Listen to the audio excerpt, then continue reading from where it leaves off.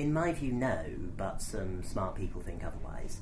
What it really comes down to is consciousness just one more very interesting, very complicated biochemical, neurological, psychological process?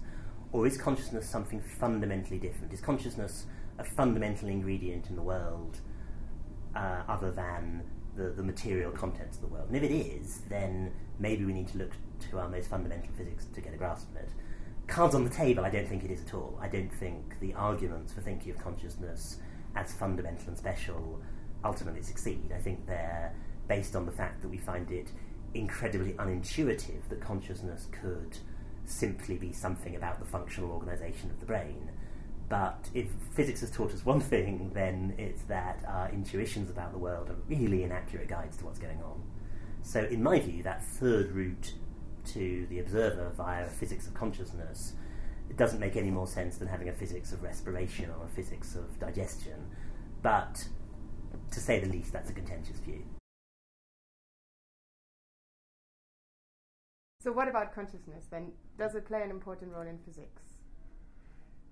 Okay, so I don't know. I'm among the minority of people who think it might.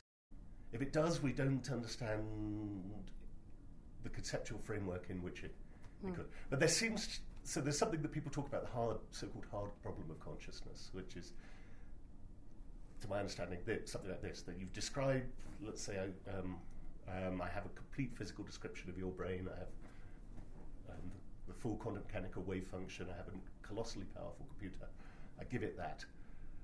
It doesn't seem like, and it can predict what your brain's going to do, that's great. It doesn't seem like that gives us any insight at all into what's actually going through your mind, to the sensations of colour, emotions, smell, taste. You can run, we don't, and it's not just that it's a really hard calculation to do, it's that we don't have any set of rules that we could apply that starts with wave functions and ends up saying, aha, so this brain has these experiences. So the building blocks are not enough. Nothing in the laws of physics talks about experiences, and we have nothing that looks like a rule like that. Now maybe there just isn't any such rule, and maybe consciousness is just a primitive thing that somehow is there alongside the rest of physics.